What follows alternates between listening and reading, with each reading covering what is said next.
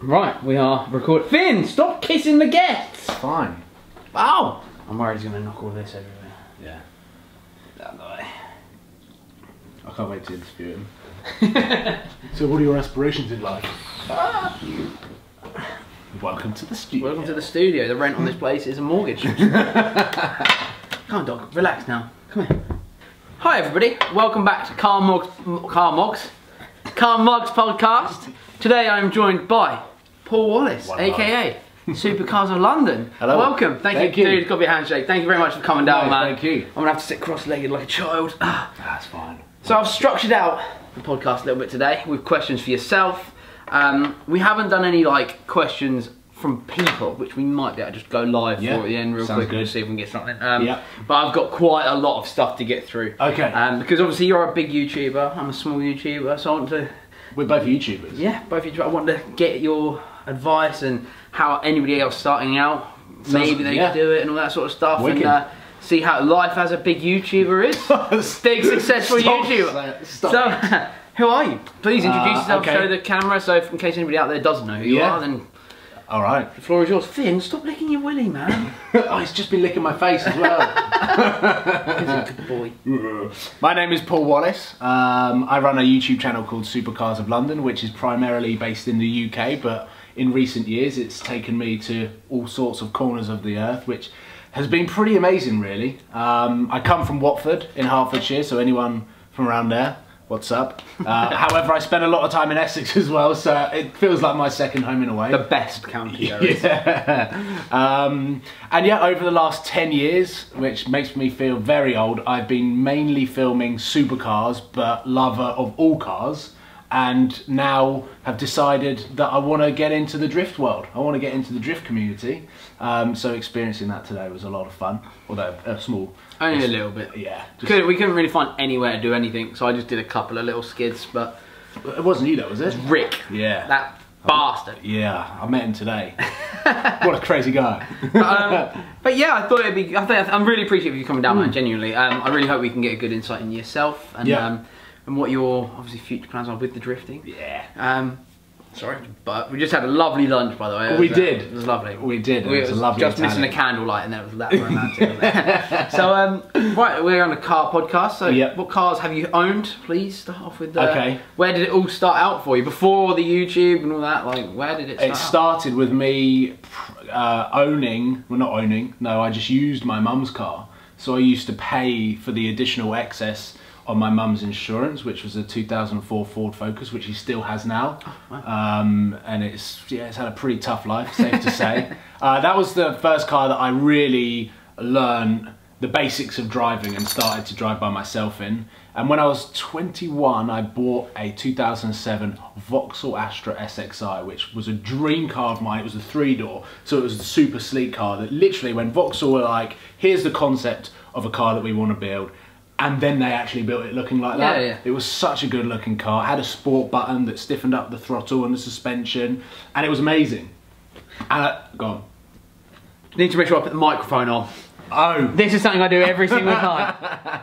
Is it on? Oh, it's on. Thank goodness. I've literally had that cold chill run through my body. There'll probably be a seed on the...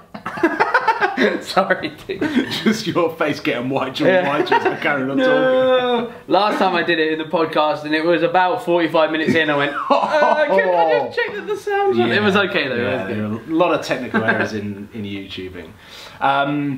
But I think the most satisfaction that I got out of that car was the fact that it was better than my older brother's car. Okay. Because he had a Skoda Fabia. Okay. And mine was better, it was faster, he enjoyed riding in it, even in the passenger seat, more than he did driving his own car. And then from there, it started to go a little bit weird, and I went from an Astra to an R8. You're kind of just leapfrogging all the next step cars. Yeah. Manual V8. Incredible car, and I documented that on my YouTube channel as my first supercar, and it was a series that I did that I thoroughly loved, and I basically experienced a bunch of different cars from the passenger seat, having not driven any of them, and then ended up buying an R8, which just totally mental. And the best thing about that car, which I owned for 15 months, was it didn't lose any money, but it earned me money from the YouTube videos. Yeah. So when I sold it, I managed to get a better amount of money together and bought a Lamborghini Gallardo. And then this is probably the moment when everyone's like, that guy's a douchebag. Because I'm sure it was the Lamborghini Dream Series. It was, yeah. I was very jealous. I remember sitting there going, fuck, I wish I was living a Lamborghini dream. It was honestly so surreal, and I have to look back on, like, I've got 5 videos that I look back on from that car just to really remember it, because it was such a blur. And it was... yeah, it was just surreal. But the one thing that I like cringe at is saying the word Lamborghini. Like, I love that car, it's my favourite brand. But when someone's like, oh, what car do you drive? I always used to say, like, either, oh, I drive a Ford, because sometimes I used to drive my mum's car. Right, yeah. And I'd always hide the fact that that was the car that I had, because I just knew everyone in their head was just going, right. And so after that, I bought a Mercedes AMG GTS. Moved on from that, which I thoroughly loved, and got super lucky with that car as well, because I didn't lose any money on that, which enabled me to buy a Huracan, which was an amazing car. I really wanted to own that for a 2-year period. I wanted to put like 30,000-40,000 miles on it and drive it everywhere and document, like, traveling, but from a Lamborghini, which I just don't feel like has been done on YouTube. Yeah. But I sold that because I wanted to buy a property and be a bit sensible. I think it's a good shout. Grow up a bit. I think it's the sensible. That's what I did. I mean, I never had the wildly luxurious cars like Lamborghinis, but I had a BMW. They're not luxurious. You know what I mean? The prestige of a badge. Yeah. I had an old Beamer. Not old, it was like a 2011, and I sold that for my deposit on that, on my first house, basically. So, and now you're in this incredible space, which I'm very jealous of. It's lovely, man. So nice. It is lovely. So nice. I'm very, very lucky to be in this, for sure. And you've got the... C63. You had an M3 as well, didn't you? Yeah, I did have an M3, which was my first... Well, it was my second dip into, like, proper rear-wheel drive cars, because the AMG GTS was rear-wheel drive, but, like, it scared the hell out of me, that car. But the M3 just felt a little bit more manageable, and the power was a lot more accessible. That I learned the balance of that car a little bit better. Yeah. And that's the car really that I started to fall in love with sliding cars around. And it had that insane interior. Yeah, the full white leather. I know. Beautiful. It is beautiful. Like when I was watching your video and you did the specs of it and stuff, and I was like, oh, white leather. I know. That's naughty. Like. Yeah. Everyone asked me, like, don't your jeans just ruin it? But thankfully it had like this amazing wax on it that actually you just sort of wipe everything off. Oh, cool. Perfect, yeah. So, and now I drive a C63, which I love. But I've only had that for about a week, so can't love it that much. Yeah, and we saw that at Doug Customs. Before we carry on, I'm just going to flick that screen around because I just remembered the camera does stop recording after a certain amount of time. Oh, yeah, so I have to keep popping up and doing that. So as long as if we can just keep an eye on that. Do you know why it does that? Nuts. It stops at 10 minutes, doesn't it? Is it 10 minutes? I think it's 10 minutes because otherwise you can't class it as a camera.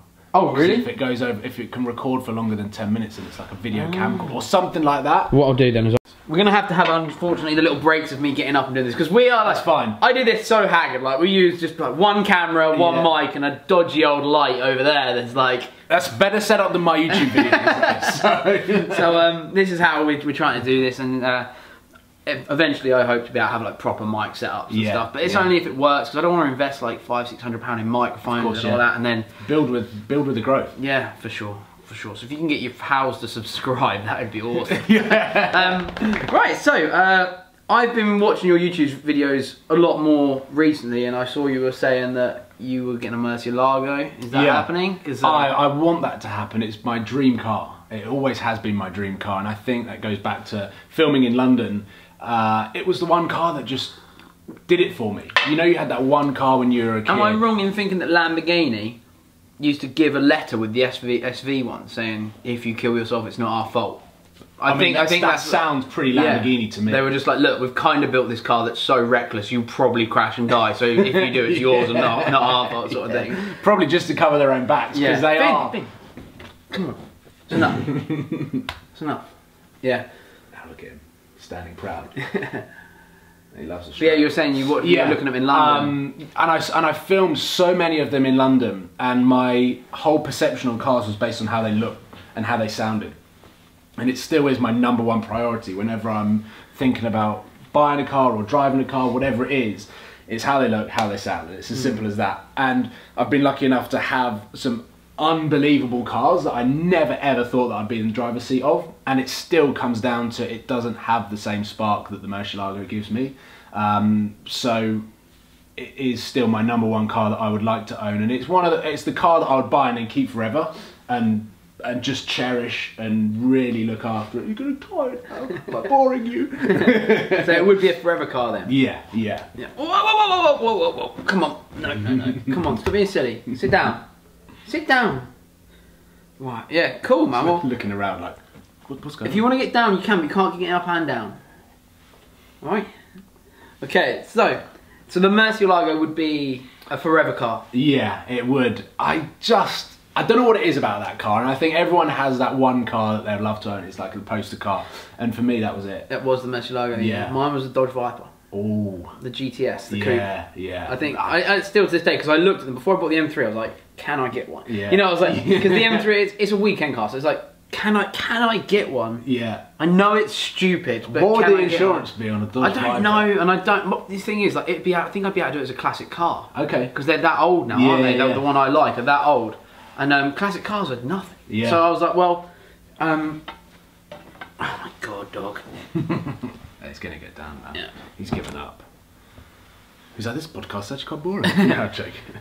So yeah, like the Viper was my my forever car. Well, not my forever car, my dream car growing up, and it. Oh my god, dog, you're just ruining everything. So what are you doing? Yeah, so that would be the car that I always wanted growing up was the Viper, and if that was yours, I completely understand that, because even though it might, you know, it does actually fit in well with your channel and all that sort of stuff as well. But if it's the car you want, then you got to get it. Like the M3 was on mine, the E92, I just thought it was the car, and I was like, incredible, such a cool car. Yeah. So that's rad. Right, we're back. Yeah, we're back. So cheers, Finn. As you're a YouTuber, he's back as well. Oh, you coming back up? Oi, are you coming back up? What are you doing? So we'll let him just wander around. As being a YouTuber, as your primary job, like, you know, how did you start it all up, and how did you go from? Oh my god, I'm sorry. Oh, under the tripod. God, dog, you are ruining everything. Come on. Let me start that question again. Okay. Now the dog can't ruin everything. We're playing a bit of footsie. Okay, so with YouTube being your main job, your main priority in life when it comes to money and that, like, how did you start it up, and at what point did you go from being like, okay, this is fun, to okay, this could be a career? I think the moment that I remember the news bulletin on BBC News, and it was literally YouTube/Google are going to start paying people to upload YouTube videos, and it was literally that first bit of news. And I remember overhearing it. I was in the kitchen in my mum's house and going, that'd be so cool. Because I'd had it a year on YouTube of uploading videos of me literally on a trampoline. I'm so sorry, man. Alright, hold that thought. You're on a trampoline. Yeah. Start again from that. How did you begin your YouTube, so we can go from there? Yeah, so my first channel that I set up was a channel where I basically used to jump off trampolines into bushes. Oh, that was literally as advanced as YouTube was back then. Literally, like, you can see the evolution of a human from the ape. Like, we were at the ape. Yeah. Like, jumping into trees, fences, anything that I thought was quite funny. Jackass style. That was the content that I used to watch. But then obviously I stumbled across this whole sort of supercar world in London and Knightsbridge and all of these fancy posh areas, and I was going up in Umbro trackies and a hoodie and like this dodgy coat that was like 5 years old, and I was just paying for child tickets because I couldn't afford anything else, going up with my mobile phone and taking pictures, and discovered this world of supercars. I was like, oh my god, this is the coolest thing ever. Like, where normally you'd buy like Nuts or Zoo to see the latest car and things, I was seeing them in real life. I won't buy Nuts and Zoo for cars. But yeah, I do know what you mean. Yeah.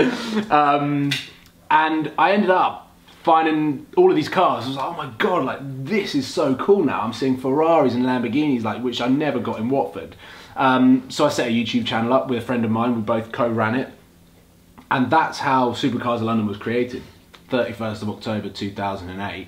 And I just sort of 10 years old this year. Yeah, which is nuts. And so basically from there, about 5 or 6 years worth of that was just cars. I never put myself on camera because I just was always scared of what my friends at school were going to think. Right. It literally, my friends at school didn't know that I used to go to London to film cars because I thought I was a nerd. I thought I was like this weird person. No one else was doing it. You literally, Sloane Street is Gucci, like all of these amazing fashion brands that like, I can't even name, like Marc Jacobs, all that lot.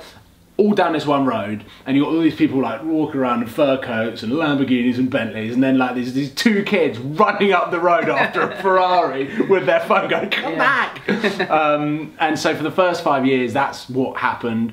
I went to university, I kind of grew up a little bit, and once I came out of university, I had adverts on my YouTube channel, and I had to apply. So I had to send Google a business plan of how many hours I was going to spend YouTubing, how much money I was going to invest in it, my targets, like my loves and everything like that, so that they could then sort of, I suppose, vet people on where the adverts sat on YouTube. It was sort of really in the early days.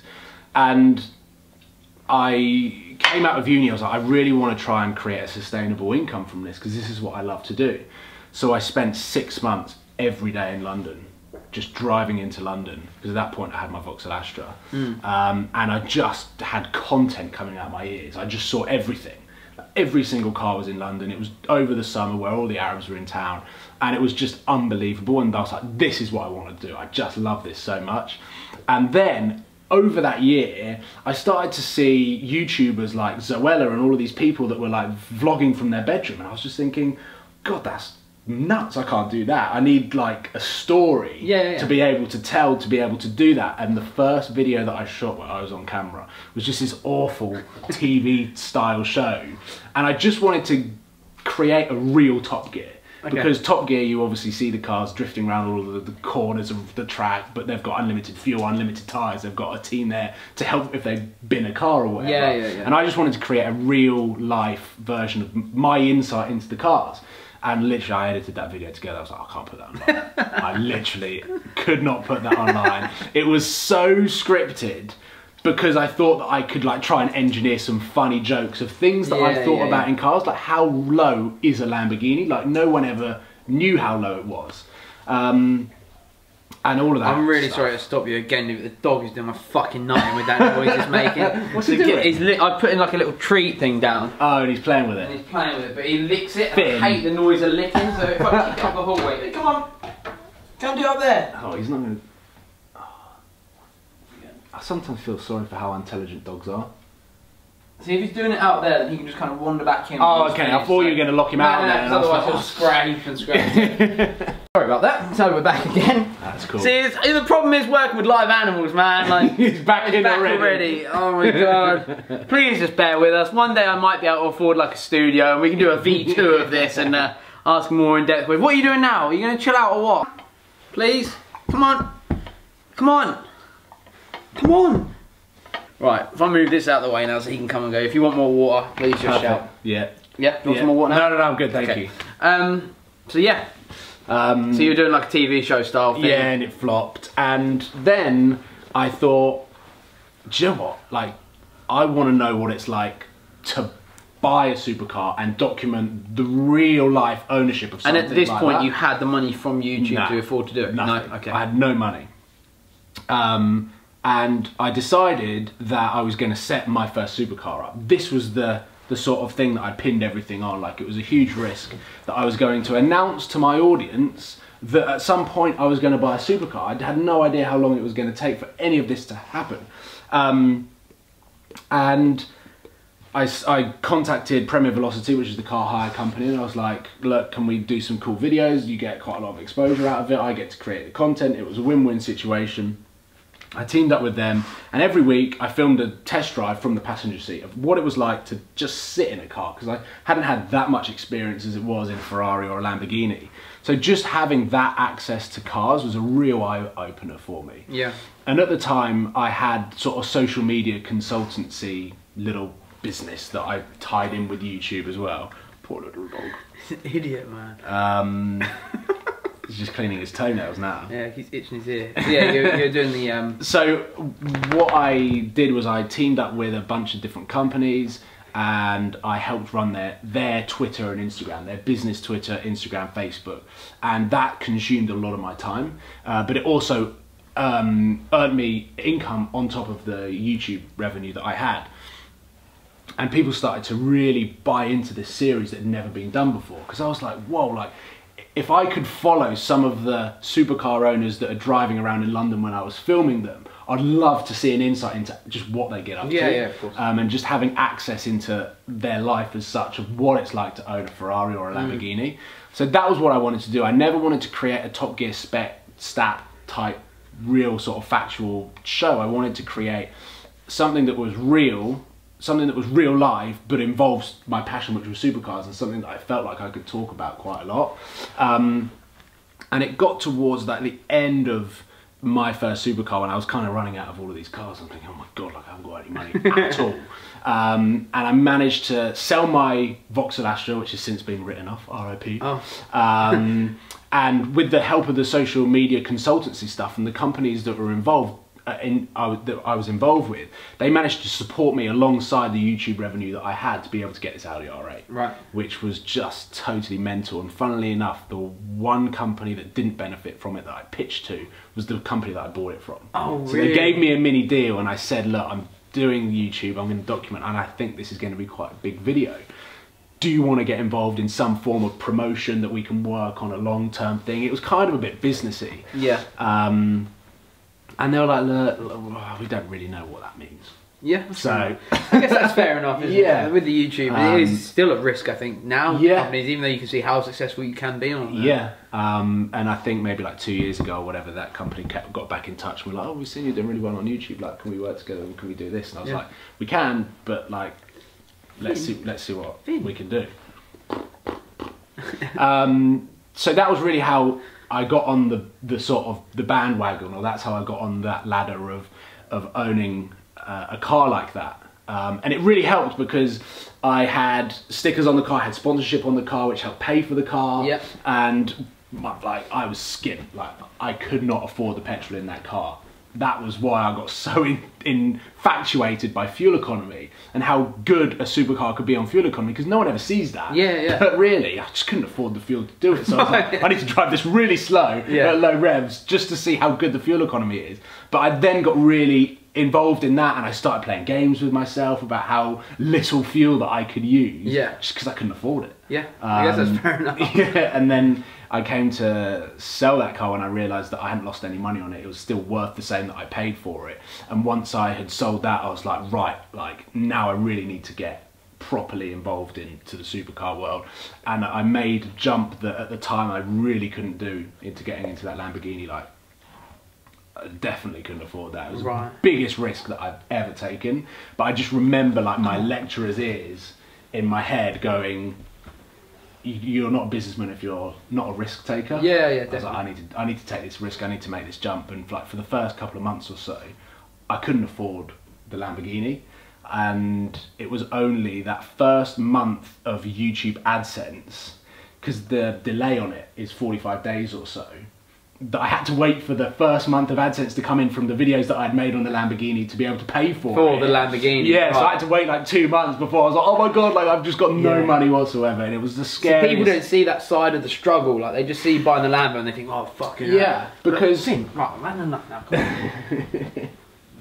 I think because YouTube is a snippet into whatever you're filming that day, and during that time I was doing daily videos. That's fine. You sure? It's really annoying me. Like I enjoy having a little dog here. Okay, well he's not that little anymore. He's like my sidekick, but yeah, he's bigger than me when I'm sat down. Yeah, they see a little snippet in your life, and I always try and explain that to people. Like obviously, like that's where my experience comes in as well. Like these are just like little windows into your life. It isn't what you're doing every day. Like when I love having Zach, my friend, come to help me film now, because it takes that a little bit of pressure off of me.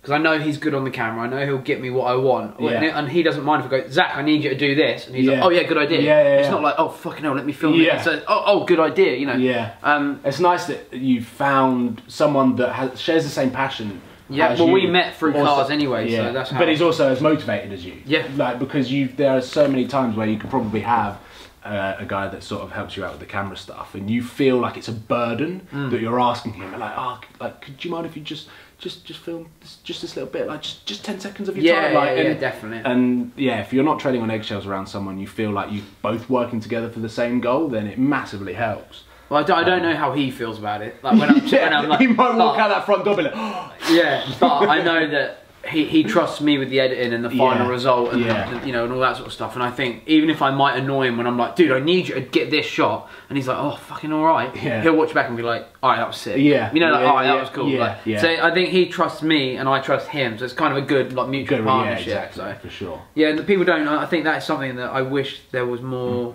coverage on. Like, fucking hell, this is hard work. Like, do you know the maddest thing that I've discovered is when you want to try and document what is actually like behind the scenes, and you upload a behind the scenes video, it's still an edited version of the behind the scenes. You almost need someone rolling a 24-hour camera the entire time. Just take the camera up there. That live streams the entire thing. Someone should live stream them editing a video, earphones in for 6 hours. The most boring video of all time. Yeah. I feel like this brings us to the point where I can ask you the main question that I wanted to ask you, which I did text you about as well, so you kind of got a heads up on this, but I don't know if I explained it well enough.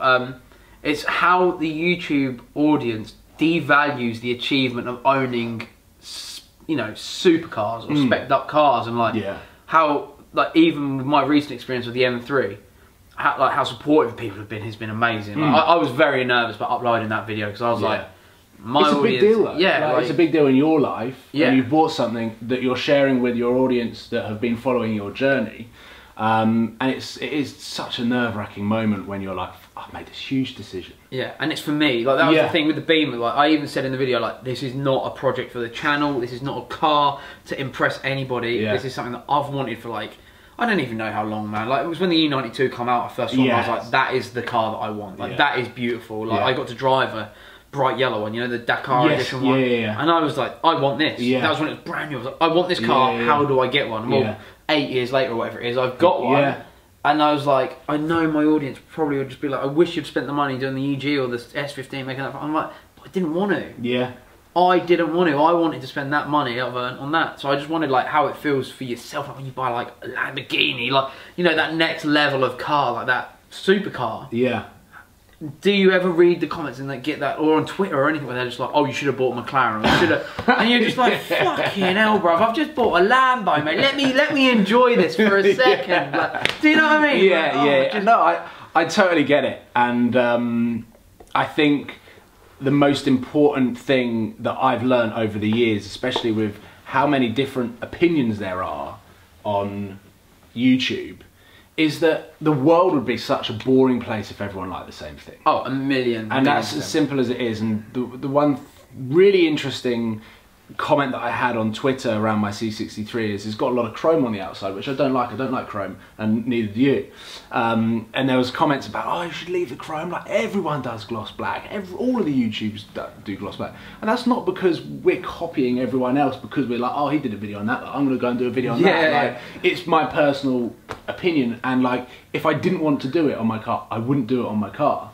And then I was just thinking, but can you imagine if everyone had chrome on their car driving down the road, or if everyone didn't have chrome driving down the car? Like, it's just that variation. Everyone's got different opinions, everyone likes different things, everyone dislikes different things. But it's like, I loved it in the video where is it Tony and that were like, yeah, you've got to do the wheels gloss black, and I was watching the video going, don't do the wheels gloss black. I was literally going, don't do that. I think I even texted you, dude, please don't do the wheels gloss black. They all look rank, like they'll just get lost in the car. And like, when I picked the M3 up, the shop that I bought it from were like, what are you going to do to it? Because they know who I am, and like, I do all my modifying. They don't know me from YouTube, they know me because of my cars. And they were like, what are you going to do to it then? I was like, first port of call is get rid of those black wheels. But they were like, we'll buy them back off you. I was like, I can't sell them because the limited edition comes with the black bloody wheels.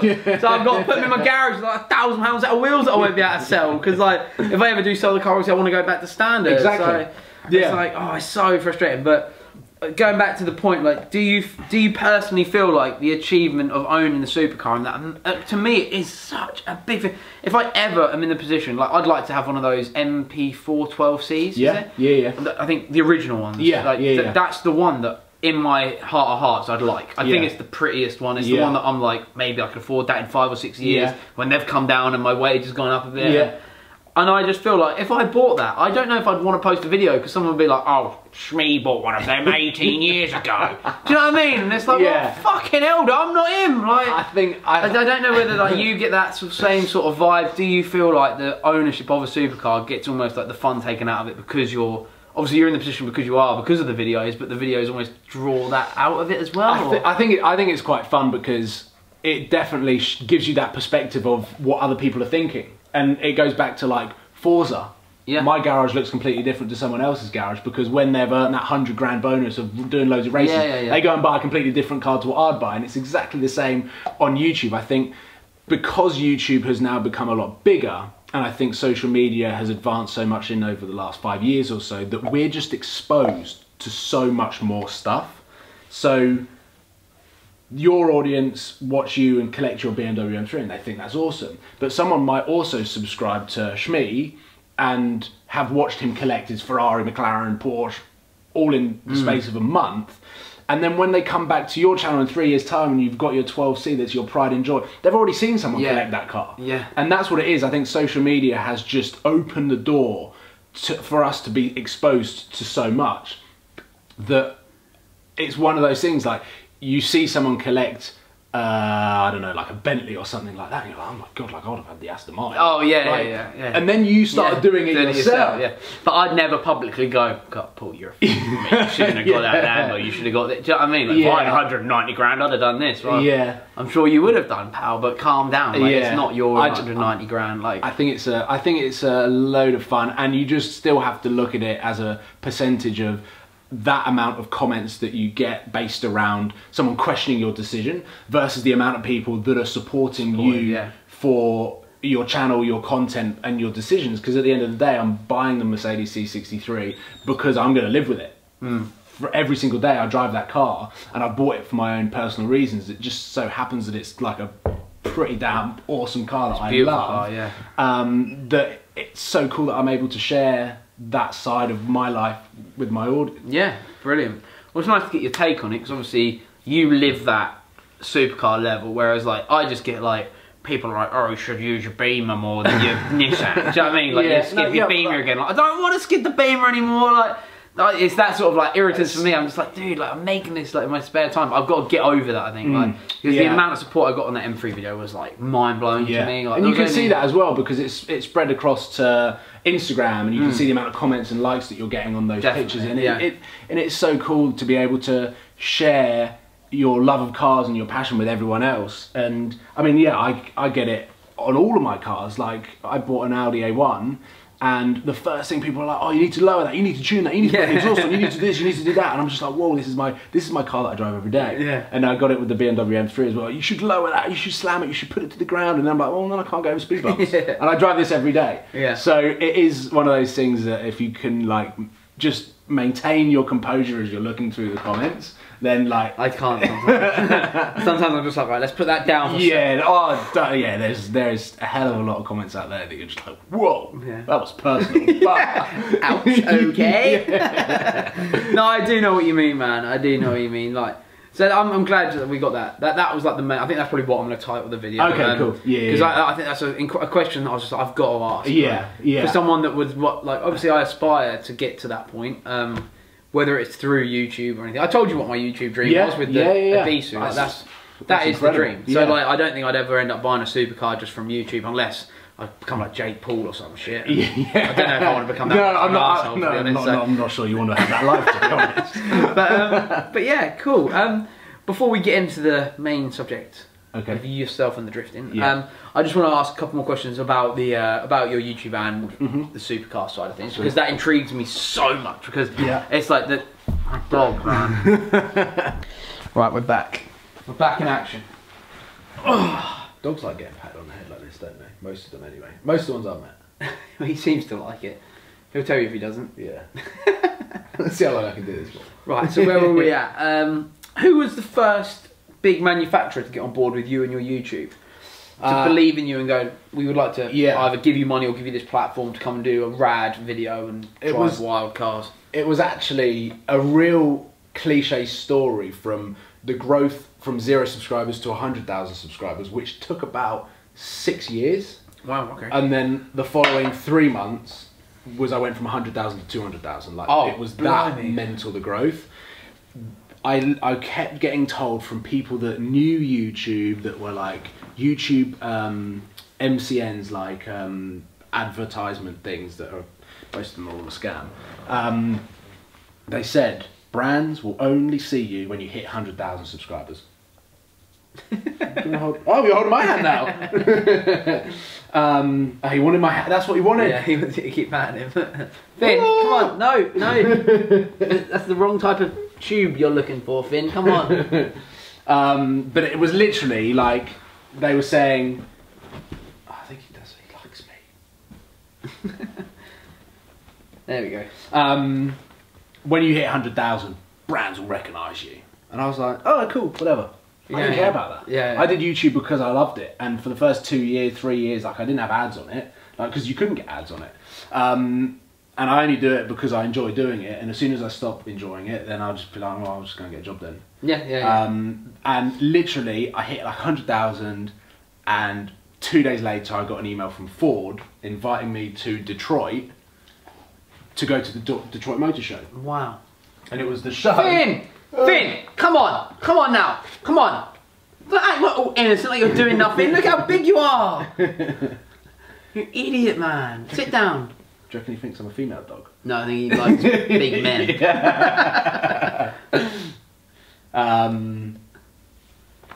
And yeah, and like, I'd never been abroad, like, paid for by and they paid for everything. They paid for the flights, they paid for the hotel, and they like put on this incredible 4 days. And I flew out to Detroit, and I was like, what the hell is going on? Yeah. It was -20, so that was probably why I was thinking, what the hell is going on? But at the same time, I was like, oh my God, like, this is just insanity. Incredible that I've just got this flight paid for, and I'm staying in a hotel. And so that was the first brand that kind of was like, okay, this guy in the car world is making videos and has got an audience, and they listen and they watch and they engage. That they were like, okay, cool. And Ford have always been a supporter of Supercars of London, which is really cool. And I've done loads of cool stuff with them, and they always look after me and anyone else that is involved incredibly well. Non-manufacturer, the first brand that got in touch with me was Shell. And I did a video with Shell. That was the first time that I'd ever worked with a brand, and it was a proper eye-opening experience to be able to, they put on an entire day, like incredible catering. They had this assault course, and we had a BMW X6 that we were able to drive and do the assault course with, and we got timed, and there was like proper celebrities there. Awesome. It was like Fifth Gear, Sky Sports presenters. Like, I was just like, what the hell's going on? Like, these, and they're normal people as well, they're not 2D on a TV. Yeah, like, I was proper starstruck by all of that.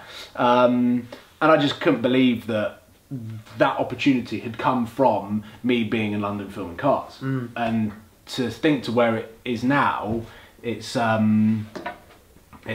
mind-blowing. It's mind-blowing, and every day, like, I'm just like, what's going on? Yeah. Like, what? Do you still wake up feeling that now? Yeah.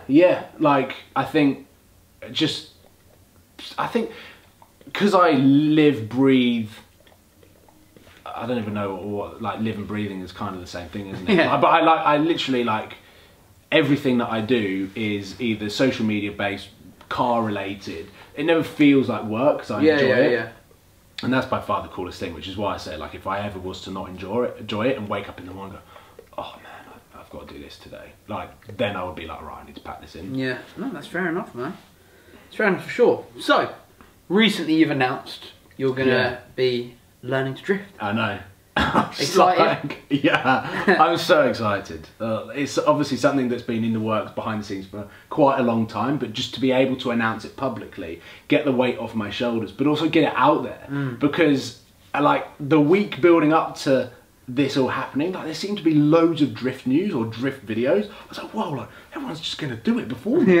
Even though I've been working hard, like, to get everything in place, get organising various things. Because the one thing that I learned last year when I announced that I needed to sell my Lamborghini to buy an apartment was sort of, I was like, right, then I'm going to film what it's like to buy a first property, because I hadn't ever seen that on the internet before, and I'd have loved to. But everything fell through, from the show home viewings to the non-show home viewings to the accountant meetings to the solicitor meetings, the estate, everything. And it was such a boring and stressful process. It's horrible. But I thought that I could film it, and then when I didn't, and that whole thing fell through and my content kind of fell apart, I knew that for the drift stuff I had to have things in place. So I've been working behind the scenes with some really cool people, some really helpful people, and I feel like this is like a proper community of people that really want to help, that are passionate about it, and that's why I'm so excited to get involved with it, because it kind of, it ties in nicely with the supercars, because one day I'd like to take the latest Ferrari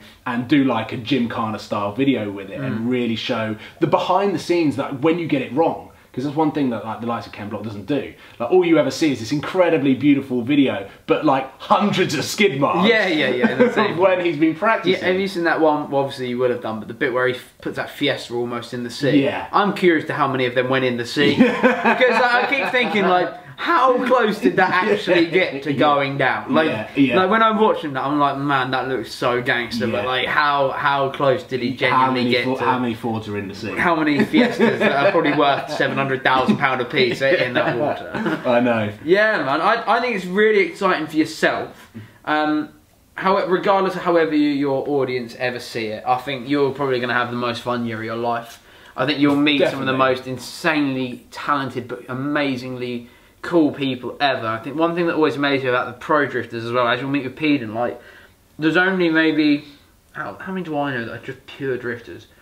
Bagsy, he's a drifter. Yeah. So Bagsy, absolutely lovely man, like as well, like very talented driver. Yeah. Really nice, and I think that is all like his main income. Is drifting. Okay. Sorry, battery just died. I need a better setup than this. Struggles of production. So yeah, there's only a few drifters that I know for sure are drifters as a living. A lot of them will be pro drifters on the weekend, and they will be 9 to 5, a banker, or a shop assistant, or you know, like me, I'm a car part sales guy. If I could go pro drift, I probably would, just because it'd probably be the most amazing thing ever. It's but the coolest life. It's the coolest way of driving. Finn, bruv, come here. He does look a bit sad now. Come here. Drifting. So where were we at? Yeah, we were saying Bagsy. Talking about Bagsy. Bagsy. We'll start again from like, you're gonna have probably the most insanely fun year of your entire life, and I mean that. I think because the supercars and that are wonderful. Yeah, they are. Like you can't get away from that. But the Nissan, like, you know, we were driving around in the M3 and it's sort of like, I know it's not a supercar, but it's a rad car. Yeah, it's wicked. Driving around like, the M3, and like, right, now we're going to get in the fun car. And you were like, the fun car. Yeah, just surely the M3 is the fun car, but it's true. Yeah, like the clanky diff, the bright purple paint, that everyone looking at you going, that guy's definitely doing something naughty. You know, just doing 30 mile an hour, sat there like, oh, like, he's definitely about to do something naughty, and like, than you normally do. And it's fun anyway, because they're like, well, we expected that guy to do it. Like, so I think you're going to have a great time. So I need to ask the questions about it. Like, where are you starting out? You told me you're going with Pro Drift Academy. Yes. Peden Nilsson. Yes. Amazing man. I love him. Yeah. Like, I'm so excited. I'd like to think that he's like my now adopted older brother. Okay, cool. So like, I think he's amazing, and he's an amazing man. He's hilarious. He's the best. Yeah. Peden's the best. Then where are you going to go from there? Like, so are you going to get in touch with your manufacturers and say like, are we going to sort out a drift car, or are you going to buy a scruffy Nissan and go from there? Honestly, could go one of two ways. Okay. I don't think I would complain either way. I think I'd probably have more fun if I went and bought my own car and started to build it up from the ground. And I think a lot of people... I don't think you even need to build up the ground, because there's so many drifters that are broke. Right? So that's one thing you'll learn. Like, that a drift car will drain every ounce of enthusiasm and money. But that's what makes us car guys, right? 100%. So like, a lot of the cars you might find, they're ready to go. There'll be an S14 with a body kit and a diff on, and then you can just kind of go, do you know what, I'm gonna get my boys to wrap it, and we'll start from there. Yeah, I'm so up for that, and I think it is just trying to fit those pieces of the jigsaw puzzle together into just so that it makes like a fun journey, but also gives me the opportunity of getting the maximum seat time as possible, because I don't come from a background of car enthusiasts. My mum and dad aren't big into cars. My brother's not that fussed about cars. So I'm not like other people that might have like done a bit of karting when they were younger. Or Mate, spent time on the track. Neither am I. So I do feel like I'm kind of a bit of a blank canvas, which I'm hoping is quite a good thing. But I'm fully aware that like I properly need to have seat time. Because I am taking this seriously. I don't want to just do it as a bit of a gimmick. Like I'm taking this properly seriously. So I think if I can somehow engineer it so that I can have my car that is a bit of a project car. It might not work all of the time, but that's part of the fun. 100%. But have whatever it is, someone supplying me with a car that I can just jump in and drift is the best of both worlds. From what I've learned from drifting is that any little change to the car, and this might just be me being the type of driver I am. Difference? Oh my goodness me. Really? So like I changed tyres on the front of the car. I went from having, I can't even remember what they were. They were pretty good, but I'd never used them before. For what I got on the car. But after like the first few drift days, I was like, I need, basically a company got in touch with me. And I've never had companies get in touch with me, and it was, what brand were they called? Fuck, I can't remember. That's right, they're not paying. Yeah, they're not paying me. They're not giving me another set of fuck. So no, they gave me this set of tyres, and I was like, they were like, which ones do you want? So I was like, oh, I'll have these, and I wanted them for the drift day. I got them, and this is where my naivety come in. I had got 2 sticky tyres for the rear. So I went to a drift day, and I was doing grip driving all day. I was like, I can't get the back end out because my car's not powerful enough. So what I did is I burnt through them best I could, just loads of burnout. So I ended up ruining the car because of it. But so we got it all fixed up. And I just chucked some cheap Chinese Mohawk tyres, whatever they are, on the rear, and I've got the good ones on the front. Oh my god, man! Any little change you do to it, and then going back to my BMW again, it was like I've got to learn to drive all over again. So I feel like if you really are taking it seriously, you need to get one car that's the car you use. And see, this is all good knowledge for me because I have no idea. So let's say Mercedes were like, fuck it, we're getting behind you. We're going to build you another C63 drift car or whatever they're going to do. You know, whoever it might be. If you're watching this, but you know, I'm down for that, and give him one as well. So if they would like that, then what they're going to do? They're going to put a sequential box in it because you're not going to want to flap it. Because you have to let go of that wheel. Like you throw it in and you let go, and then that's how you're controlling it. So you're not going to want to, you know. So that's where I'm thinking that maybe even if you, I think Silvias are brilliant. If you can get a Silvia that works, you have to dig through the pile to find one. But they are like some car, man. Like, no, it was so much fun going out in your car, and I got proper sense. Like I felt like I was in Japan, and I felt like I was in Fast and Furious about to do some wicked stunts, and that's what I love about it. And I really feel like, don't take my word as gospel. You should talk to everybody, but you'll notice Peden will have his 180 SX, and that will be the car that he drives every event. The Shanahans, who are the pair of brothers that are amazing in Ireland. Well, Jack's getting a new car. I don't know if I can actually say what it is because they did mention it, but previously he drove an S14 and his brother's got an S13. Silvias. James Dean just won Formula Drift with an S15. Silvia, like mine. Well, obviously his is way better, but like the way Monkey London sold it to me, who I also feel like you should do a video with, is he sold it to me like there is a reason why James Dean uses an S15. That's literally what he said because he's got an S15 as well. And I was like, I think I've seen his on YouTube as well. Monkey London, black one. It's normally on fire. But you know, he's getting it fixed. But like that's just my advice as like a grassroots drifter. Find a car that you love. Even if you go to sponsors and be like, this is what I'm able to do, and this is my journey. This is the views and the coverage you're going to get. I need the money to buy the car. You know, I want the money to buy the car, and then I honestly think you get that Murcielago and you'll be like, I'm going to take Silvia out. Probably. It's a Sunday. It's going to work more than the Murcielago. This could be a good video series. What's more unreliable, an SR20 or a Murcielago V12? That would be interesting. But no, I think you've got a long path ahead, but it's one of probably the most enjoyable you'll ever walk. I can speak on my own behalf on this that it was the most fun year of my life, and it's the little victories in it that are the ones that mattered the most. So I really struggled drifting around a cone, and that's the most basic thing ever. And I just doing like a circle around donuts around a cone. I was terrible. Figure of 8, I was terrible, and I'm thinking I'm filming all this and putting it on YouTube. Do you know what I mean? That was what was going through my head. And then I was like, the guy who was helping me, he was like, go out in the kidney bean and see how you get on with that. What's a kidney bean? Right, so a kidney bean is like, you know, like the shape like that. Oh, yeah. So I went out in that, and obviously then you got to start linking it up, and I kept spinning out here, but I was like, oh, I can do, this is more enjoyable. And I said to him after that, he was like, are you going to go on the big track? I was like, I'm scared. I was like, I'm happy to admit I'm terrified right now. Like, I'm shaking. He was like, just go out, let everybody else go in front of you. They'll understand that you to stay away because you're new. Just go out. And I was like, all right. So we're waving people forward. And then I realised everybody in that line was as nervous as me. And I was like, we're all going to die. Everyone was just lined up going, no, you go. And I was like, you go. I'll put it in reverse and go back. And then I ended up doing like a few hours on that outer track. And like, for me, I can equate it when I skateboarded. That was like going to the skate park and dropping on the 6-foot ramp and being like, oh my God. You know, that was that like, and I'm really excited for you. Yeah. Because when you were like, I'm going to get into drifting, I was like, he's about to. I even think I treated. I was like, yes, finally, you're going to love something. It's just the most like. I've driven all around the country on my own to go to these events in my van and my trailer car. Just like, I'm going 11 and a half hours up to Driftland now. You know, I don't know any of these guys I'm going to drive with, but it'll be fine. You get there and you just go around, shake people's hands. I normally find stuff on their cars I like. I don't lie. I wouldn't go up to a car I don't like and be like, oh, yeah, this is sick, man. I'd probably be like, I go up, look around the car and be like, man, I fucking love your body kit. Oh, damn, the colour is sick. Do you know? Try and like create a bit of a bond with people over the cars themselves and then go from there. Then normally they'll be like, when you're entering the corner, you're going in too early. And I'm like, right, okay, do you mind if I follow you and just watch you go in? And I'll just do a sighting lap and follow them. And then I'm like, right, that's where I need to enter this time. And like I did explain about the Street Track Life Day, that's the best 2 days of my calendar.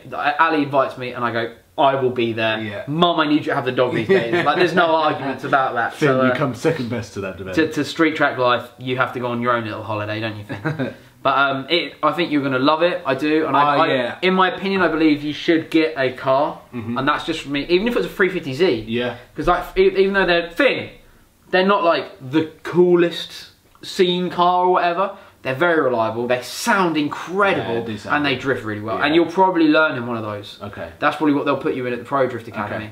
They're great. They're great beginners cars, and they're almost like what the E36 was. So like, they're a great beginner's car, and then you can go, right, I want a 500 brake horsepower Skyline to do this in now, or I want a BMW E46 M3 to do this in. Do you know what I mean? Like, and I think if you watch some of the old Japanese videos on YouTube, which is what I did before I knew anything about drifting, and I'd been to a few events, I was like, sorry, I'm just going to watch the older B2 events and the D1 GPs and stuff, and I was like, I'm just going to watch it and just see if I like it, because that's where you'll kind of gauge. Like, you won't understand a word they're saying, but you'll just watch these guys wrecking these Japanese cars, and you're like, whoa! I think again, like, that goes back to the social media and the exposure that you have, like, with people picking up supercars and collecting them and stuff. But you have access to something that you might not have had 10 years ago because it would have been on Japanese TV. You wouldn't a lot of people would have used DVDs like this. Actually, I've got one over here. I bought these when I was in Japan. The auction DVDs. So these are old, like ones actually when it was in England in 2006. Oh wow. And then the other ones like from there. So I've got these that I chuck on and have on in the background when I'm doing stuff, just because. So cool. Yeah. So that's the sort of stuff. I picked them up in Japan, 25p each, in a shop in Japan. I'm like, can't knock that at all. Yeah. But I'm really excited for you, and I hope your audience gets behind you with it as well. And even if they don't at the beginning, because mine didn't. Like, I had some that were like really supportive, but a lot of people were very anti-drifting, just want Hondas, which I think you're going to get with, they just want the supercars. Yeah. Stick with it.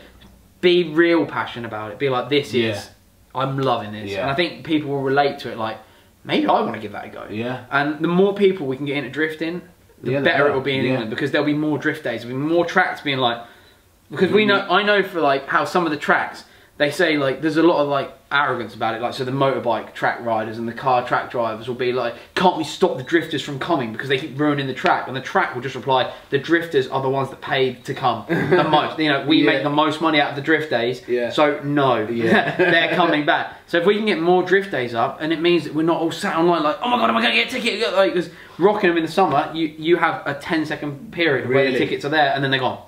So like, it is like, we have to get on this, and I really feel like the Matsuri, I'm going to give Matsuri a plug because I will be there. Yeah, I've heard all about it. I haven't shut up about it really. It is like, I'm going to send you a couple of links to mine and Monkey London's videos from last year. Yeah. And they are, it's just, that is the festival. So they have night drift, team drifting, so you'll watch the teams going around at night, and you'll watch the girl team. At night? Yeah, the girl team who are better than everyone. Can't even do it in a day. Yeah, you'll love it, man. And I'm really excited for you for this. No, like, I feel like you get to, everybody thinks supercars are the pinnacle of cars, don't they? They're like, I want it, my dream is a Lamborghini, but then you go, that's affordable, and I could have a go. And all I've got to do is go and. But you can guarantee that someone that has only owned Audi R8s or whatever and driven them on the road has never had as much fun as someone that's done a drift day or got a drift car they take to I mean, the one for me is the Sultan, and I don't know what Arab nation he is, but he is obsessed with drifting now. Yeah. Lunatics by nature are all like the super rich Arab guys are the lunatics by nature, and they're all sponsored by Monster now. They're all pro drifters now. They've just gone, fuck it. We've got LaFerraris and Enzos, but my S15 with a V8, I'm going to drive that. Yeah. Like, that's why I'm excited about it. Weirdly, I did a trip to Dubai a couple of years ago, and it could well be this guy because we sort of jumped on the back of a convoy. We weren't in a Ferrari, we were in a Cadillac, I think we were. And we were doing this Ferrari owners club drive that ended up in this compound of a palace.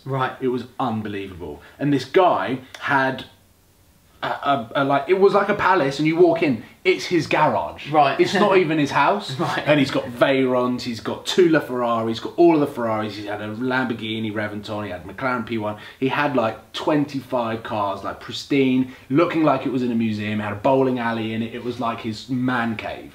And outside the back, he had a drift track, and he had 2 drift cars there, and he turned up in his Bugatti Veyron, got out of the car, welcomed everyone, and then all of a sudden we're walking around going, oh, look at that LaFerrari, like dribble coming out of our mouths. And then you just hear, we're like, what's going on out there? And like literally I ran outside just to see what was going on. He was just practicing his drifting. I was like, I want to watch this. These static cars are boring. And I think it is just... I don't want to like try and take it away from them, but I genuinely feel like there'll be a point where you're just kind of, you'll be walking around one of these supercar shows that you've always been excited about, and you'll just be like... Can you drift that one? Like, it's not even that, you just be like, do you know what, if that was an old S14, I could hop in there and I could have that backwards against the wall. Do you know what I mean? It was Driftland that changed me, because when I went up there, because before Driftland, like, all the other tracks are good, but they're all very safe. At Driftland, my first 3 laps, I think it was, I followed another S15 up a bank, and his aero just, and I was like, oh, I'm in the deep end here, boy. Do you know what I mean? And I was going around, and that, like I said, that morning I sucked, and I was giving myself such a hard time. I started to get the hang of it, and I lost my bumper, and I was like, right, fuck it, let's just do this. I've got this car for drifting. If I wreck it, we'll fix it. That's what I got in my head. If I wreck it, I'll fix it. We'll drift again. And just out, and that's it. And it's the most exhilarating feeling when you're chucking the car in, and you're chasing somebody, and you're getting closer to them, and you're getting closer, and you're just like, oh, this is it.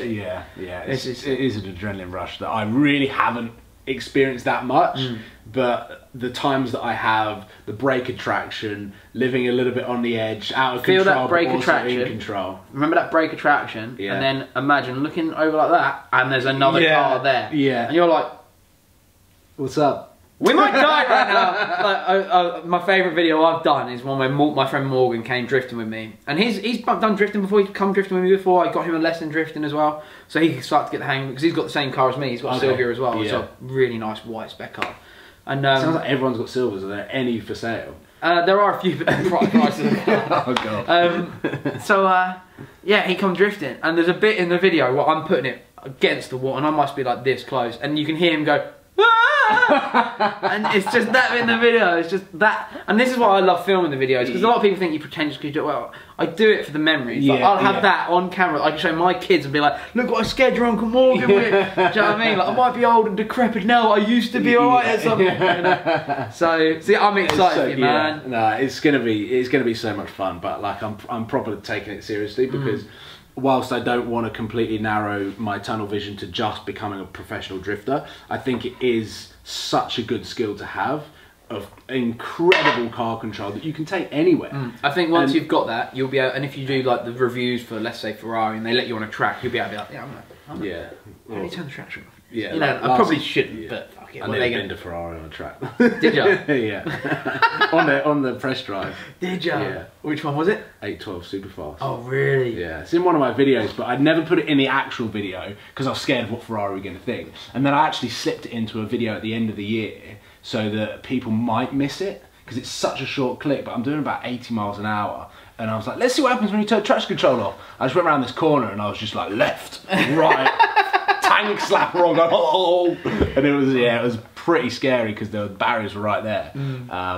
But hopefully, like in, let's say 6 months, 12 months or whatever, it's just an addition to the content that I've got with the cars that I'm already driving, as well as doing the storyline of trying to become a professional drifter. I think you'll love it. I think the drift community will love it because the drifters just love drifting. Yeah. That's what I've learned. Drifters just love drift. They don't care who you are, they don't care what car you've got. That's wicked. If we can go out skidding, then we'll go out skidding. Yeah.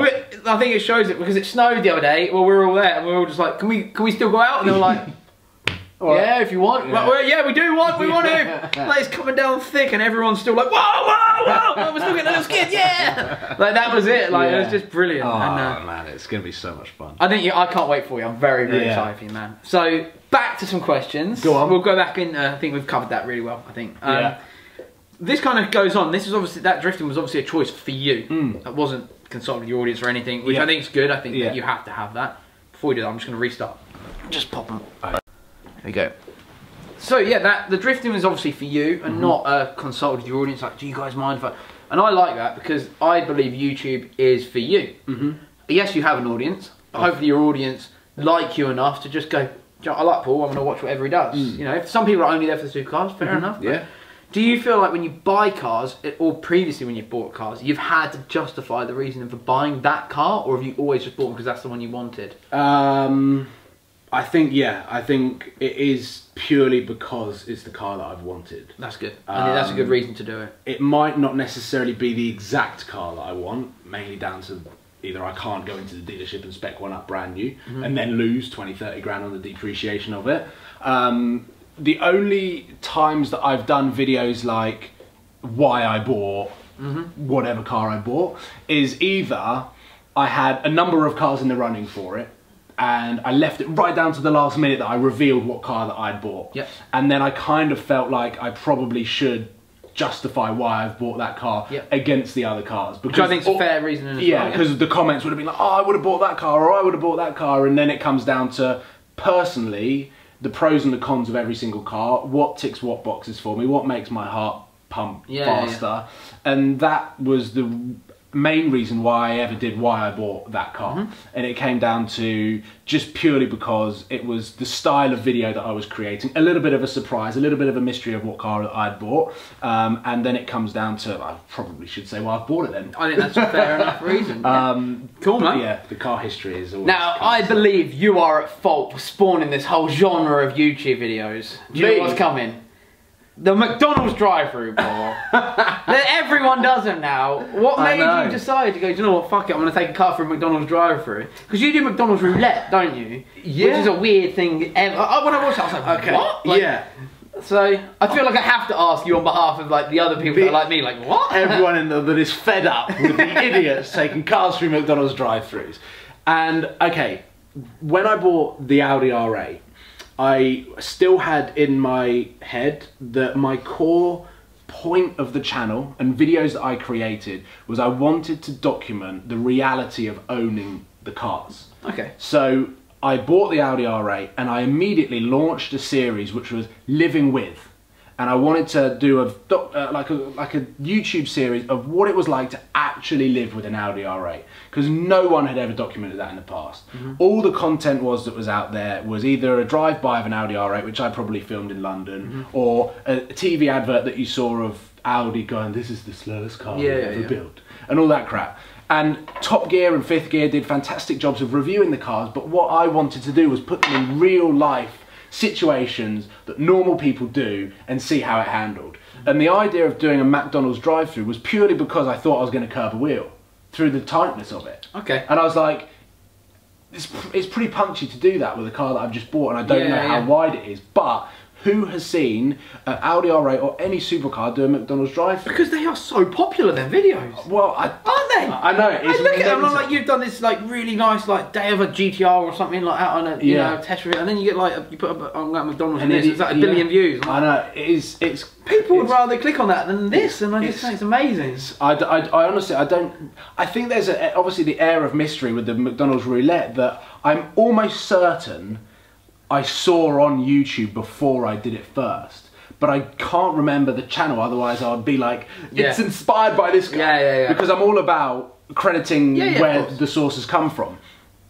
And the only thing that I can remember is watching a French prankster do McDonald's drive-thrus, and I think that's where I got the idea that I wanted to take supercars through to drive-thrus. Yeah. But the R8, I can't even remember like what happened on the Audi one, but I remember what happened in the Lamborghini one. I realised I didn't have cup holders. And I got like 2 or 3 drinks or something like that, and I just freaked out that I just bought this Lamborghini that I couldn't afford, and I had drinks just balancing on my hand. What am I doing with this? Yeah. And I think it was just where I got my passion and saw that there was this opportunity of filming cars and bringing them to life, rather than seeing them on television or in magazines. I was bringing them to life and seeing them in real life scenarios of stuck in traffic in London. Then when I had my own car, I wanted to put it into the real world that people wouldn't necessarily have seen them in. So I was then even bringing them more to life or more real, where I just saw them driving with someone else driving. I then brought them even more closer to what I did, like when I had my Vauxhall Astra. Like everyone does McDonald's drive-thrus, it's just such a normal thing to do, but it's very rare that you would see it in a very expensive car. Oh, there we go, that's that answer. I had to ask, because I was just like, I don't know why you do that. Do you know what I mean? Like, but at least I know now, it's to put in a supercar in a real life situation. Exactly. Where I took the R8 to the gym, I took it to all sorts of things. I mean, I did a video of like me kicking a bunch of gym balls around the gym when I took the Audi R8 to that. I think I went at about 12 o'clock at night. Right. So there was no one else in the gym so that I could get away with filming it, because otherwise look a bit weird going into the gym with a camera. I always thought like, I always thought, because obviously I told you I'm trying to lose weight and that, and I was like, maybe I should start vlogging my like, on my second channel, like my weight loss, because it would be cool for me, and the motivation for me, I was like, I don't know if I've got the bottle. I don't know if I've got the bottle to take that camera in the gym and be like, well, I'm fat at the minute and I'm lifting like 1 kg weight, but look at me. I just don't know if I can do that. No, so. it is definitely a barrier that I don't think I could overcome, taking a camera into the gym. If you're training with a partner, then you might get away with doing some iPhone shots and be like, right, can you just quickly film this set like that, and then go like that. But it is such a sensitive thing when you're just walking around in public with a camera. You never know who's going to be there, and I've heard the weirdest and wackiest stories about people in the background of a video and coming up and being like, well, I've actually got a, like, you have to pay to put me in the video because I've got like whatever it is and stuff like that, and it is mental. But if you want good gym videos, Fabian Bellard, one of my friends, makes very good gym videos. Right. I need to check it out. I think we're okay. Sorry, 6 minutes in. Yeah, cool. How do you maintain a normal life alongside running such a big YouTube channel where you're not just vlogging, you are out? You know, like you were like, where were you last? Sidonia, did you say, or some shit? No, Corsica in Sweden. Corsica in Sweden. And where are you this week? Slovakia. See, like that's not normal, man. Like, do you know what I mean? It's like, not. You've got a girlfriend. You've bought a flat together. Like you are like in real life as well as this like insane YouTube career that you have. Yeah. How do you maintain it? Like, how do you like? How the fuck? Because I struggle with a dog, man. Let alone a girl. I'm pretty sure she'd hang me out the dark. Right? I think it definitely comes down to like my girlfriend being so supportive of everything that I do. She understands it. I've been with her for nearly 6 years now. She was with me before I had a Twitter and Instagram account, and she's watched the entire growth. So it definitely helps that she's supportive and understanding of everything that I do, because I am on my phone 98% of the time, and I think the 2% is when I'm at dinner, because she really kicks off when I'm on my phone at dinner. But it is mad, and I think to know that but I used to spend all of my time in London filming as well. Like I just seem to work out the balance, and oh my god, like I've got it wrong so many times when I've overworked myself. I've nearly burnt myself out. I'm getting 2 hours sleep, but honestly, from the moment that I've come out of university, I've more often than not done over 12-hour days. And that might not necessarily being hardcore editing or filming, but even just sitting on my phone and flicking through Twitter and getting back to notifications or doing emails or whatever it is just constant. But it comes down to the fact that this is my passion, this is what I enjoy, so it never feels like work. And I really had a struggle of trying to flick that word from being like, I'm going to film cars, or I'm going to do this, or I'm going to do that, to be like, oh, I need to do work now. And I still don't. It's other people around me that say, are you working today? I'll be like, oh, not really. And be like, what are you doing then? I'll be like, oh, I'm actually filming a Mercedes do this and that. So it doesn't feel like work. And I think that there's no way of escaping that actually I do work 7 days a week, and I do tend to do over 10 hours, whether it be editing, filming or whatever. It is completely non-stop. And if I'm on a flight, I'll be editing on the flight. and I mean the prime example was something that I did with Michelin, where I went out to LA and they put on this incredible itinerary. Like, it was unbelievable, but it was 6 AM till 11 PM at night. And then at 11 PM night, everyone goes back to the bar and everyone has a few drinks. And literally, I was up until 1 o'clock, and then I was editing from 1 till 3 from what I'd shot that day, because I felt rude about saying to everyone else that I need to go and edit. And then I was up at 6 AM. And so I was running off 3 hours sleep for about a week. And I don't really know what the formula is, other than if you're passionate about something and you enjoy doing it, then you kind of feel like you can do as much as possible. Make time to do it. Exactly. Yeah, and you do as much as physically possible. Yeah. But halfway through 2017, like, I nearly burnt myself out, and for about 2 weeks I was like, I'm never uploading a video again. I never want to do YouTube again. And it was just you asleep? Just making an annoying whistle noise right next to the fucking microphone.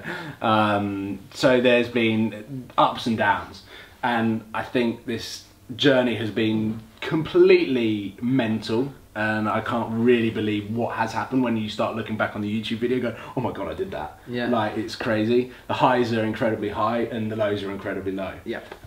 So it is just a complete balancing act and a lot of fun. Excellent. Excellent. That's a really interesting answer. Yeah.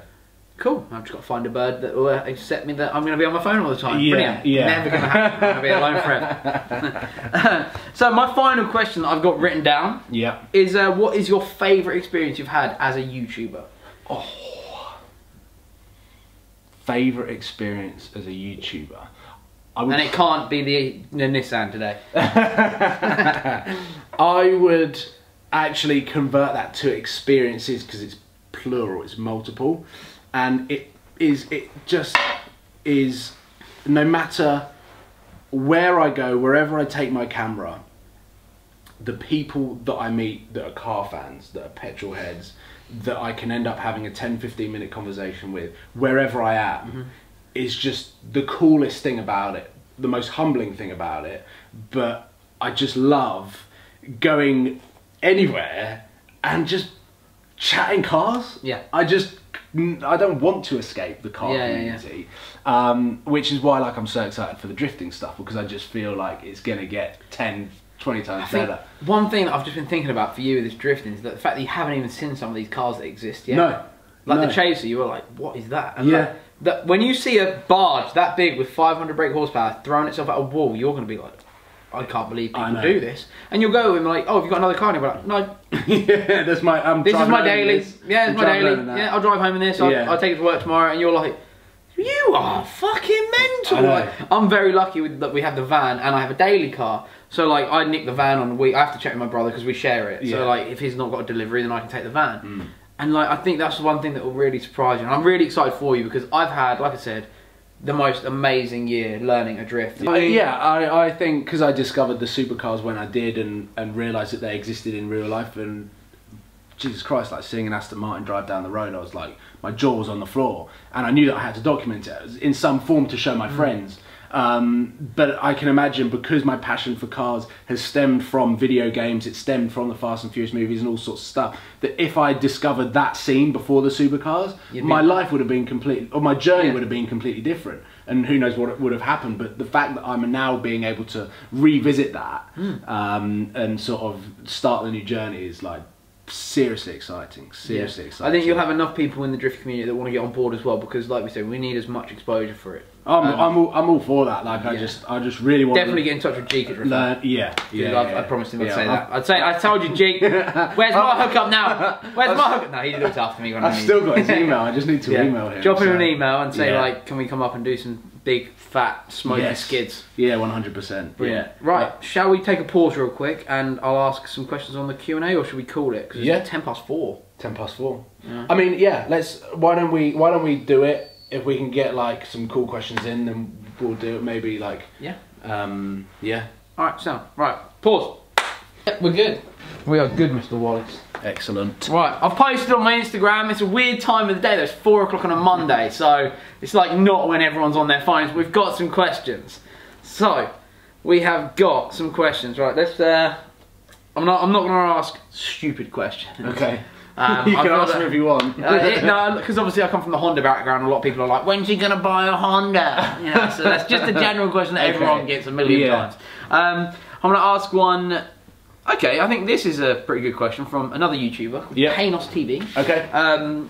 How do you think the YouTube scene would have changed in 5 years' time? Because obviously you've been around for a long time on it, so you've seen it evolve. Yeah, it has definitely evolved, like, quite considerably in the last 2 years, probably more so than in the 8 years before that, because I feel like the content's improved. I feel like there are creators out there now that are producing as good as television style documentaries as vlogs. Like, and it's just ridiculous. It's setting the bar to a new level. And I think YouTube have got quite a lot of plans to try and rival the likes of Netflix, which is good and bad, because they're obviously going after where the paycheck lies, but at the same time they need to also consider the creators and also the smaller creators that I saw, was it a couple of weeks ago or last week? You have to have over 10,000, is it, no, is it, I can't remember, 4,000 video views a minute, like minute views or something like that to be able to qualify or something?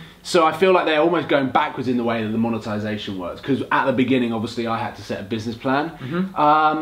I think it's going to feel a little bit more high-end than it might do at the moment, because the quality is only going to get better. The technology in cameras is only going to become better, which means that the sort of products are going to become a lot more accessible. So a camera now that might cost £5 that's used in television, the technology is going to be in the 500 quid cameras, so everyone's going to be able to use them. So like what we're seeing on Instagram, everyone uploading DSLR pictures, and then when someone uploads an iPhone picture, go, what is that, on a potato? Like, I think that the quality is only going to get better, which I suppose is an exciting thing because it's a challenge to everyone.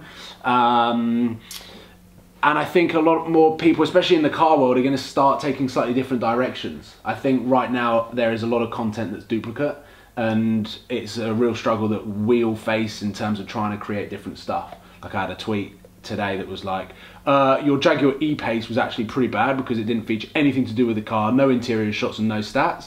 But I was with Sam all day and that's what he filmed. Right, so we're not going to duplicate the same content. Well, it's like I said to you earlier, didn't I, about the camera. Let's not film the same thing, otherwise we've got the same video. Like. It's pointless. So I think as long as creators work together and collaborate and work and actually put effort into their content, then yeah, it's only going to get better, which is an exciting thing. And hopefully YouTube really starts seeing the importance of the community, because that's what it was right from the word go. And now I feel like that they're having a real sort of sticky situation with advertisers and the way that they see YouTube and the way that they perceive YouTube.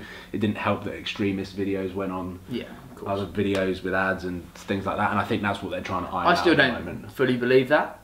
What? That I don't believe that extremist videos had ads on, because I think that was just like, because who's going to argue with that?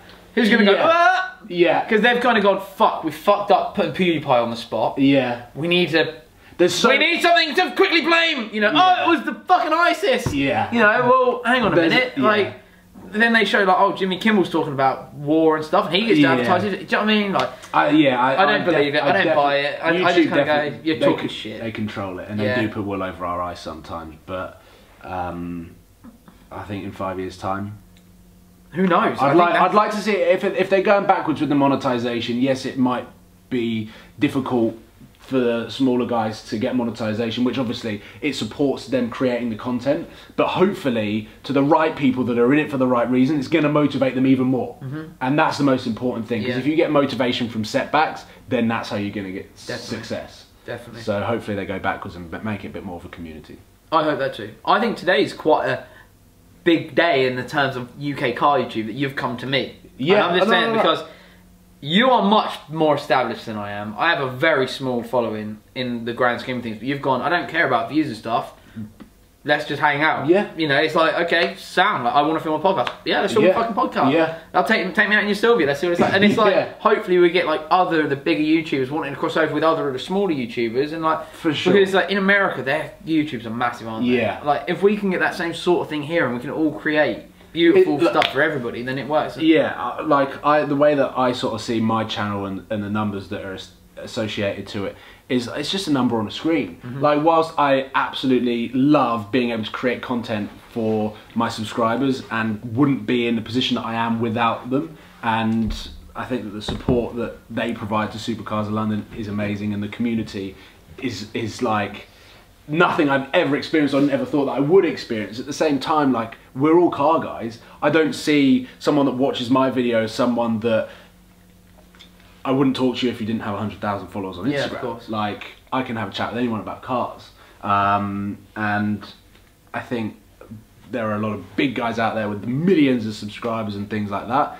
And again, I just think it would be boring if you were just that one guy that had, like PewDiePie, like with 50 million subscribers or whatever, he's on something ridiculous like that, and no one else is anywhere near him. Like, it must be quite boring to just be like, oh, like, no. Well, nearly at 60 million now. Yeah, exactly. But then have that mentality of, I've got 60 million followers. If I collaborate with someone that's got 25,000 subscribers, I'm not going to benefit from it. Like, it just shouldn't be like that. No. Of course. Everyone is just like a person that has interests and opinions, and I don't necessarily think that numbers need to get in the way of that. Yeah, I agree.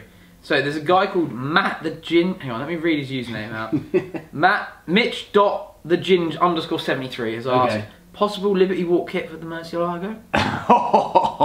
Jesus Christ. I think that's definitely one of the most asked questions about the cars that I own is, are you going to Liberty Walk it? Because I feel like people they're holding all of their hopes on a wide body kit going on one of my cars. Can you imagine Sam from Seen Through Glass putting a Liberty Walk on his Ferrari, or Tim putting a Liberty Walk on one of his cars? So if Sam did that, I think I'd explode. I think a lot of people would explode. I probably wouldn't do it on the Murcielago, because whilst it is a very, very cool modification to do, it does take away quite a lot of usability, and that car starts with very minimal usability as it is. So to make it even worse to drive, I just don't think I could do it. I probably should have done it on the Huracan. I wouldn't do it. No. My reasoning is, not that I don't like Liberty Walk, yeah, but I mean, I love Liberty Walk, I love Liberty Walk Europe. The guys that run it are amazing guys, they're fantastic, but I personally don't like the body kits. Okay, yeah. They are out there, and they're not made in a wind tunnel. I also believe that they're a fad. Okay, so I think right now, big bolt-on kits are the popular... They are, for sure. Popular thing. I went to SEMA and everything was wide body kit. Was, like 2-3 years ago when I went to SEMA, everything was GT86, everything. Yeah. And like, they have these like little fads, and I think there'll be a lot of people, very rich people cutting up their very expensive cars to be the hot shit now. Yeah. In 3 or 4 years, people will be like, well, I've seen it done a billion times. Yeah. Now what? Yeah. You know, cars on their roofs with wheels upside. I don't know, but like, that's one thing I think. I think they'll be in and out right now. Okay. I agree. Gio has sent me a question. My friend Gio has sent me a question. Snog, marry, avoid. Archie Hamilton, Seen Through Glass, and TGE. We'll finish on this question, Gio. You got the last one in. Snog, marry, avoid. Archie Hamilton, Seen Through Glass, and TGE. Okay, I'd avoid Archie. Because he's an annoying pest. I think I would, only because that's the last thing that I'd have. I've done so many road trips with Sam. I've done so many things. We've shared cars, we've shared hotel rooms, as weird as that sounds. But like I explained to you off camera, when you really get a sense of a friendship when you have to do a road trip with someone, because you're in their personal space 24/7. And I've done enough road trips with Sam that we don't get pissed off with each other. And I think it is a real test of a friendship when you have to spend 10 hours in a car with each other for 4 days in a row. Like, it's not like a little hour round the M25 and be like, oh, thank God I'm out. Like, I just need to go to the toilet and have my personal space. So I'd probably marry Sam. And then I'd probably snog TGE, which wouldn't be pleasant. But the reason why I'd probably say that with TGE and why I'm left with the avoid of Archie Hamilton is that TGE is absolutely hilarious. He's exactly the same on camera as he is off camera, if not like less filtered off camera. Right, okay. And I've recently just spent the weekend with him, and honestly I spent 90% of the time that I was with him tears running down my face of just laughing so much. And that's cool.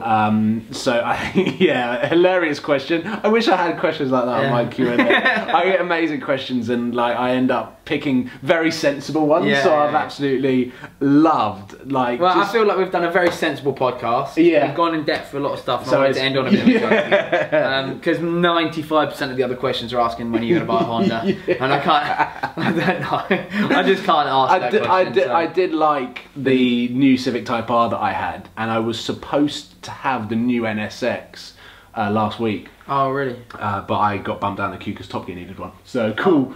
So I'm now getting one in April. Oh, cool. Well, I look forward to hearing about that, because the NSX is a sexual car. Yeah. Anyway, dude, thank you so much for coming on. Thank you. Thank you guys so much for watching. Make sure you're subscribed to Supercars of London. His link will be down below, even though I'm sure you probably do already, but it doesn't hurt to double check. Yeah, well, I'm sure the vlogs from our day have already come out from this, no? Yes, this is going to come out much later on, a few weeks, definitely, because I've got another podcast to drop just before. So, yeah, the vlogs will have been out. Hopefully you'll have enjoyed those. Yes. And you have now enjoyed this little in-depth pool. So, and no doubt there'll be much more content to come from both of us. Fingers crossed, man. I hope we get to work together on the No, we need to road trip up to Scotland. We need to road trip up to Scotland. Yeah, I'll be in the van. Driftland. I can't drive into Sylvia all the way up. I'll be in the comfort of my transit van. Let's tow your drift car, my Murcielago. Oh my god, imagine how cool that would be. I don't even have a Murcielago. Wrap it the same colour. Why are we talking about it? Wrap it the same colour as my Sylvia. Anyway, guys, I really hope you've enjoyed. I hope you've liked the insight into Paul.